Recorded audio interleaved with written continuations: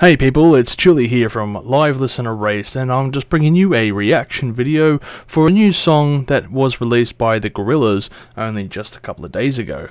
But you're seeing this video in the future, so hang on a second, how does time travel work? I don't know, let's ask 2D or Murdoch and we'll figure that out.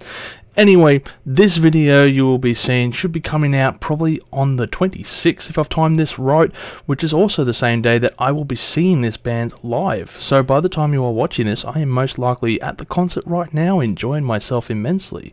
I might have a few short videos up on the channel, on the day even, just to announce that celebration, of course. But anyway, keep your eyes peeled. For now though, this is a reaction in regards to the new song by Gorillaz called Cracker Island featuring Thundercat.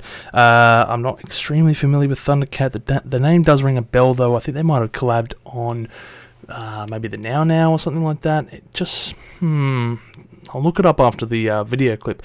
And I must say, I haven't really watched too much Gorillaz videos in a little while, so I'm a little bit rusty on the storyline and see what they're up to, what phase they're up to or something at the moment. But yeah, so here's my reaction to the video clip. Alright, so okay, so let's get straight into this video without further ado. And here we go from the official video, of course, by Gorillaz. Looks like it's a strange image. I wonder if it's... yeah, we'll see. On Cracker Island it was born, to the collective of the dawn. Yeah, okay. They were planting seeds at night to grow a made-up paradise, where the truth was auto-tuned and its sadness I consumed into my formats every day. In the end I had to pay. So obviously the official video is just a small animation. I may or may not put it in there, but I'm just trying to remember. This reminds me of something from early stuff, like Demon Days almost. It's a very simplistic tune with that keyboard synth sound effect there, that dun dun dun dun, you know, like repetitive, yes, simplistic, yes, but that kind of what makes Gorillaz, and to a degree, of course, they're not an overcomplicated band, but yeah, I don't mind it. Let's just rewind it.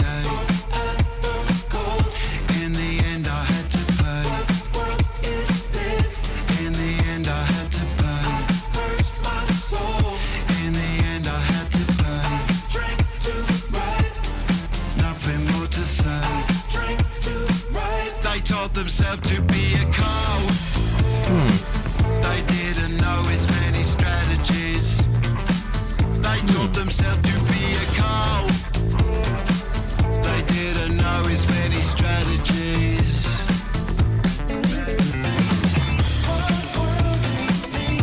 Okay. On Cracker Island it was raised. Yeah, right. Just gonna pause it quickly. This is getting into a very funky kind of area. This is interesting. Not a style or a shift anyway that I thought I would see. It's very 70s funk. I wouldn't say disco. Very funk, you know, James Brown-esque kind of style there, and I'm loving it. Yeah, the bass line was good, little bass line there, and the jaunty little guitar, like, it's very rhythmic. You know, it's easy to dance to, that's for sure.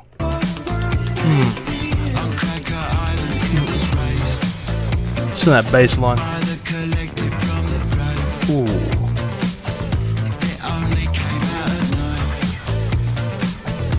Yeah, yeah, yeah.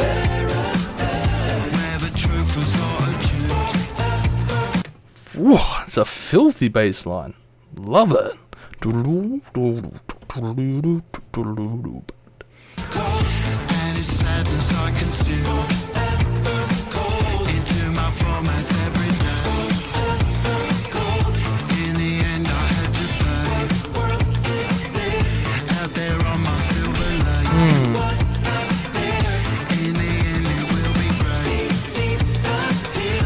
Yeah, okay.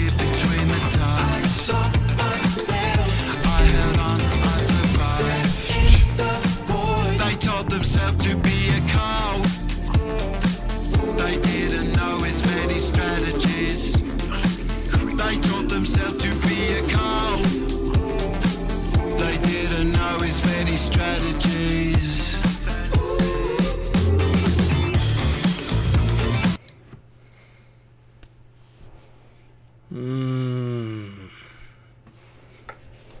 This is like crack. It's amazing. I love this song. Yeah, I hope they play this during the concert. I'm digging this song already. Fuck.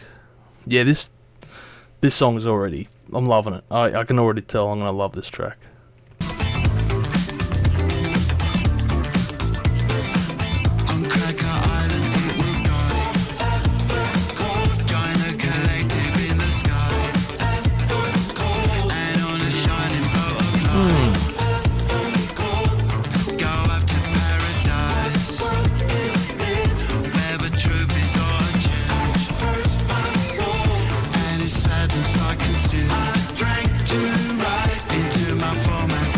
Hitting those octaves on the bass line is fantastic. Octaves are always a great piece of bass work that, you know, any bass player can do, and when done effectively like it is here, where it's a clean snap, boom, boom, boom, you know, it adds a lot, that kind of pop, that boom, boom, and it's almost like a staple in the bass community, especially when you want to get to that funk thing that you would be playing a bass line like this.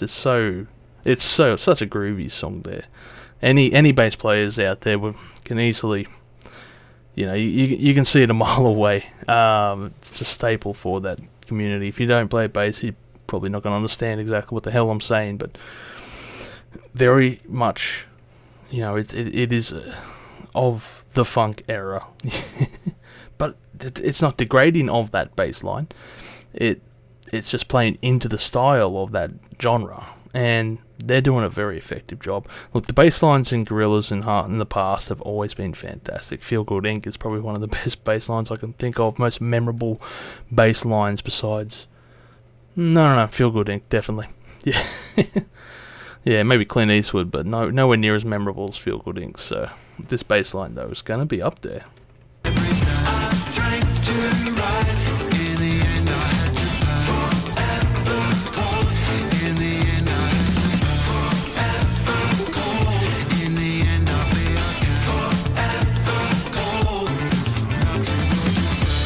The fuck? That was cool.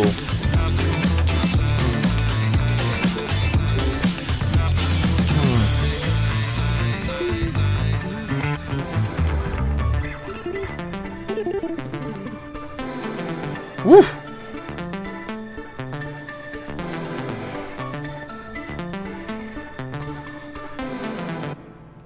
I'm just gonna quickly see what this video is of 2D reacts to the needle drop. On Cracker Island it was born, to the collective of the dawn. They were planting seeds at night. 2D, if you could just watch this video, I'd be so happy. Murdoch, actually, you are the bass genius behind this. So, Thundercat, let's see. I am not familiar with you, but let's have a look. Of course, Thundercat, okay, bassist, that would make a lot of sense now, because of, obviously, the bass line that goes into this, not deriving from the band, but this is something a little bit different. Sorry, I just closed that screen, so I'm quickly just bouncing back into it. Thundercat is a bass player. 6-string. Interesting. Very interesting. And he works a lot with Kendrick Lamar. Okay. And Suicidal Tendencies. I did not know that. Okay. Don't know which album he played with Suicidal Tendencies, but that's pretty damn interesting to hear. First come into prominence as a member of crossover thrash band Suicidal Tendencies. I just had to quickly look that one up. So this song, holy shit, that is amazing, this song. It's just so damn groovy to hear this bass line throughout. Thundercat, damn, insane bloody works there. So I am mind's blown at this song. I cannot wait to hear the album now. I am very eager to hear this album, actually, and this is the first in a long time, because while the previous works of the Gorillaz have been good, they've just been a bit lacking. You know, the Now was good. It was fine. You know, I couldn't even... Humans, I think it was yeah, it was alright. And Seasons, I think it was. Sorry, I'm actually having a mental blank on that album right now. But that one was pretty much a good return to form. You know, bringing it back in with a few... Song Machine, I should say, Season 1. That was some interesting works there with Robert Smith and Beck and a few other artists there. That was pretty good. That was a pretty good bloody thing there. And now with this song in particular, this is like the best Gorillaz song I've heard in a long time. I am super excited. How would I rate this? On par with Demon Days when they released bloody some of their singles. Sorry, I was so excited I'm having a complete mental blank. Feel Good Inc. When I first heard Feel Good Inc. and that song was an earworm. This bass line is still playing in the background of my head, and it's just so making me smile so much. I just love the track. It is incredible. It's one groovy piece, and I'm hoping that when I'm at the concert right now, I'm hoping that they play this song, because damn, you know.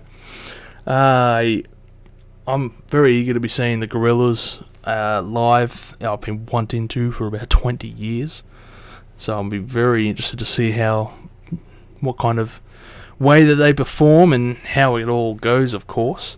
And this is going to be one piece I'm going to be really eager to hear. I really would love this track. Hell, I mean, I'm looking back at the old stuff going, oh yeah, it'd be really good if they played, you know, bloody All Alone or something like that, and, you know, some of their other tracks which were absolute B-sides and stuff like, what was it, off the single Clint Eastwood, Ghost Train, or Dracula, I think it was. Yeah, if I heard Dracula, I think I'd lose my shit. But if I heard this song now, if I heard this new song regarding Cracker Island, I think I would lose my shit just as equally. It's an incredible song. Not much to the video, obviously it's just an animation. Anyway, I'll leave that part of it out of it, but the song itself, amazing crossover of like funk, soul, to the pop side of that is Gorillaz, you know, because hell, Gorillaz are at heart a pop band. It's just that they bring a fair few other genres to the mix. You know, you can see that with the first album when they're bringing that kind of, I guess you could say lo-fi to a degree, but it's more trip hop, stuff like that. And you know, Demon Days was Demon Days is probably one of my favourite albums of all times. Plastic Beach was up there in my top albums of the 2010s. I think it made like the number 3 spot. It wasn't released on this channel. It was actually a challenge that I got for, you know, they were doing this thing on Facebook at the time. What's the top, you know, 10 albums that have influenced you in the past 10 years? And I said, oh, definitely has to be Plastic Beach. It's probably one of the albums that I've played the most in recent times. You know, I still play it constantly. But this song, holy crap. I am so keen to hear what is up next for the Gorillaz. It's bringing me back into the fold. Super excited to see what's coming out of the band there for their latest stuff like that. I actually have no idea when they're going to be releasing a new album, or when, or if, or however. I mean, you know, the Song Machine was a saga of songs. For example, they only released a couple of songs at a time over the course of a few months, and I thought that was a pretty interesting way to release music. And to be honest, the way I look at music these days anyway is probably the only way to really release music, rather than the old school method of the album, you know, which is pretty much dead. You know, a lot of bands in particular, they've been releasing albums that are over 120 minutes long, where physical media and CDs always restricted you to a size limit of 119 minutes or whatever it was. Now you don't have to be, you know, now you don't have to conform to that. And you'll see that with Iron Maiden, and their Senjutsu release. You'll see that with Dream Theater's latest album. I think both of those two were just over the 120-minute mark. Obviously, if they released it to a physical format, it would be, 4+ records or 2 CDs, because they have to split it into that. But now with digital media, everything being online and all that stuff, it doesn't matter. You could release a bloody 10-hour album, and it doesn't matter. It's all one album. It's all there. So I don't know how the Gorillaz are going to release their newest stuff, but however way they're going to release it, I am definitely going to be intrigued to see how it sounds. And you can definitely bet I'm going to be putting up a review as soon as humanly possible, or, and ASAP as possible, as I like to sometimes say. So I don't know, I can't find anything here quickly in regards to a new release for a new album. I would imagine it's probably going to be like Song Machine Season 2 though, but we'll have to wait and see. The Gorillaz are always an intricate band, always doing weird and wonderful things.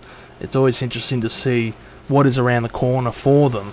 Damon Albarn, particularly interesting fella in regards to how he produces and makes music and releases it in particular. I mean, hell, the very first album when they released it, it had a link to a website to go check out to find out about the band and its members, because they're an animated band. They're like one of the first animated bands, purely animated, rather than Alvin and the Chipmunks, which is a bit more comical. These guys were a serious band, and they, had this whole website, which at the time, it was like 99 or 2000 or 2001 or something. The internet was barely, accessible. It was in its infancy. And here is a website dedicated to that band and all the knowledge that comes with it, which would now be defunct. But anyway, they've always been doing these weird and wonderful things. Sorry, it's loud in the background there. It is pouring down at the moment. Hopefully there's not too much flood affected areas. So yeah, I mean, he's always done some interesting stuff, with The Fall, where he recorded that purely on his computer, I think through the through Apple's Garage Band, I think it was. Yeah, okay. One of the first musicians really to just do it his own way and release an album as like that. And yeah, obviously Song Machine, like I said, where it was just released in small segments. Not the first, because I think that would probably go to the Red Hot Chili Peppers, maybe, because they had an album out which was like a kaleidoscope. Once you combined all of the album covers together, it formed a kaleidoscope in the Spotify image anyway. Well, it didn't correctly do it, it was very weird, but that album was shit out. Sorry, Red Hot Chili Peppers, but that's like the worst thing you've ever put out.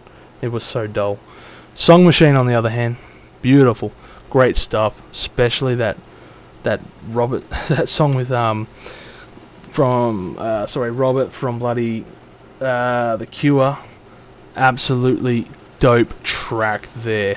Robert Smith, how the hell can I forget him? He was on South Park. Seriously, it was only season 1. Anyway, I'm going to wrap this episode up. So, everyone, thank you for joining me for this episode. Comment below what you thought about this song in particular, and leave a like. Also, for a small channel like mine, we always appreciate all the likes. Comment, blah, blah, blah, do all the social things. So, everyone, you have a great day. Stay spicy out there. Thank you for tuning in to this episode of Live Listen Erased. And if you have enjoyed this episode, make sure you share it with all your friends. Don't forget to subscribe to our Chilli Con Carnage Crew so you can get notified for all the future videos that we put out, as we put out videos every Friday. Also, we are on Discord, Facebook, Instagram, and Twitter over at Live Listen Erased, so make sure to tune in over there. And don't forget to like this video so that our manager can stay very happy.